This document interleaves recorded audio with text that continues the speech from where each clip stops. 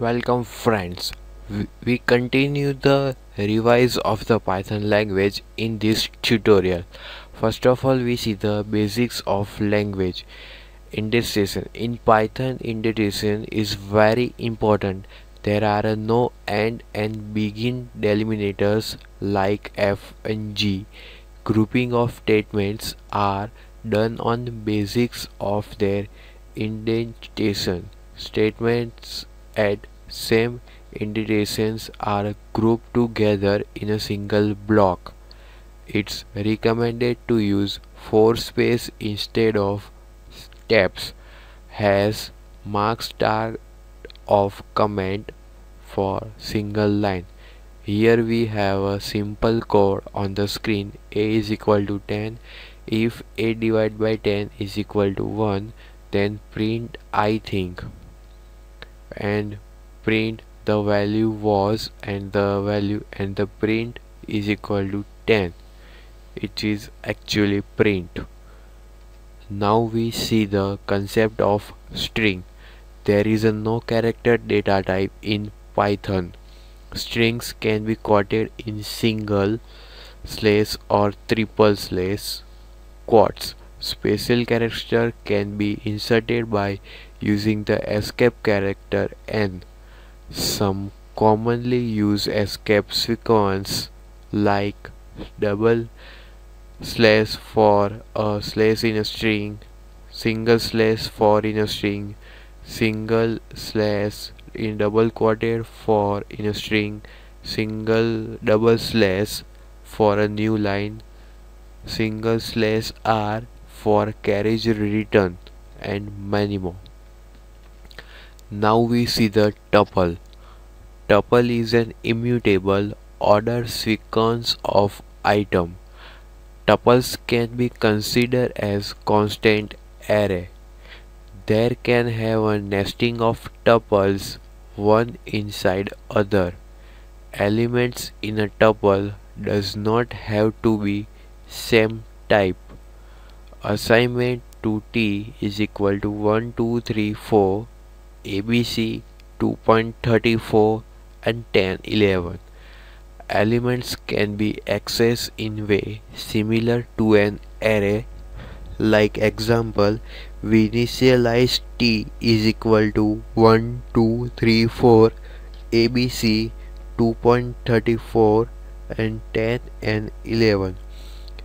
Then we have print the T of 0, so the value is 1, and then we print the T of 4, so the value is A, B and C, and when we print the T of 6, then the output is 10 and 11. Now we see the list. List is a mutable order sequence of items. Items in a list can be added or removed. There can have a nesting of lists one inside other. Elements in a list does not have to be same type. Assignment to L is equal to 1, 2, 3, 4, ABC 2.34 and 10, 11. Data access and assignment similar to an array. I is equal to 1, 2, 3, 4, ABC 2.34 and 10, 11. So we print the I0, so the value is 1, which is the index 0, and then we print the I6, then the answer is 10 and 11, which is the index is 6. Now we see the dictionaries.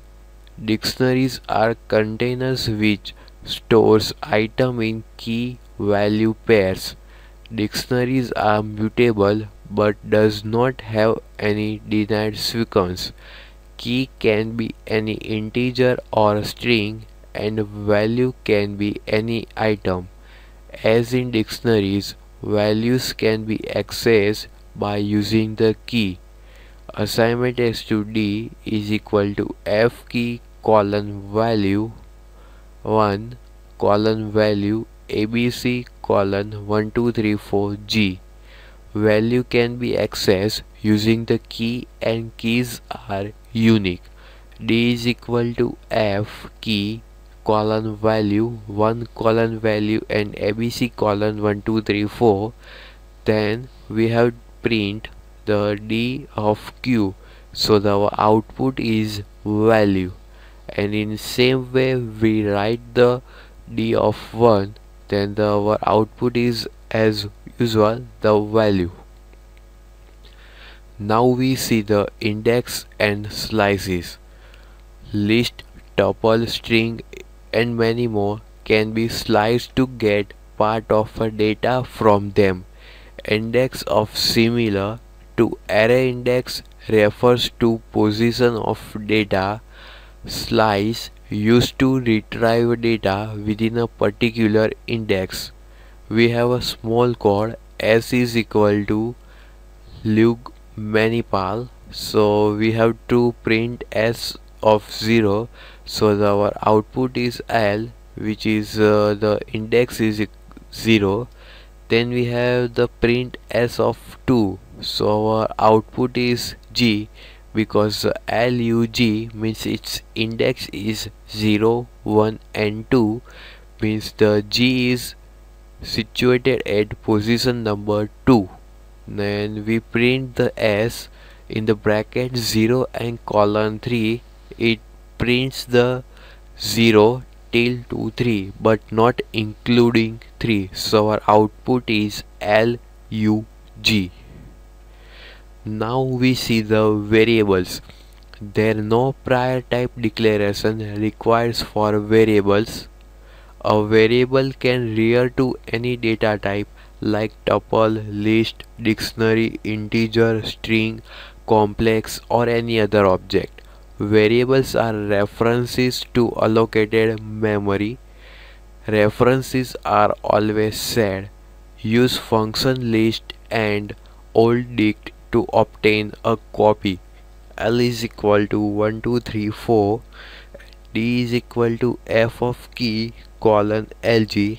Now we print D of key, so our output is 1, 2, 3 and 4.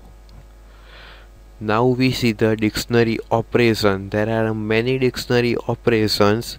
D dot has key, it is return the true if key by values exist, else return false. D dot items, it returns the list of two value tuple with the rth element, key and second value. D dot keys, it returns the list of all keys in dictionary. In this way, D dot values, D dot iterate times and many more operations in Python languages. We continue the other part of revises in next tutorial. Thank you friends.